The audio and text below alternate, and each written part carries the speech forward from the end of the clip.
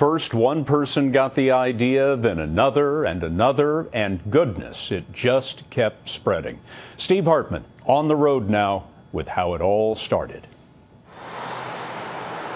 It all started with some jerk driver in East Lansing, Michigan. This car cuts right in front of me. My immediate reaction was like, what the heck are you doing, you know? I don't think I said heck, I think I said another word, but... Bob Hoffman says he really wanted to ram that car, but instead refocused his anger on coming up with a way to make the world nicer. So here's what you do. You go out into the community, you do random acts of kindness and ask them to pass it forward. His biannual Pass It Forward parties now draw hundreds of people. See you at 4:30. Who gather briefly, then disperse in small groups to do small gestures. Some armed with cameras to document their deeds. For the next 2 hours, they make Lansing a utopia. We wanted to bring you... The firemen got cupcakes. Thank you. Everyone outside the grocery store got a rose. Hey, This guy got his underwear washed for free. welcome. We are shoveling their driveway. Bob tells people it doesn't matter what you do.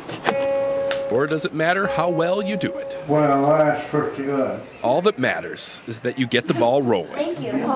My hope is that it will spread exponentially. Is it about helping the poor and needy? Or No, it's about validating another person, looking another person in their eye and saying, you mean something to me. Validating that person can be as simple as validating their parking. It's $3 each. This volunteer went to a local hospital and paid for a couple dozen visitors. Thank you so much. You just made my day. Each was grateful. You are so welcome. But it was the last lady who really showed us the power of this movement.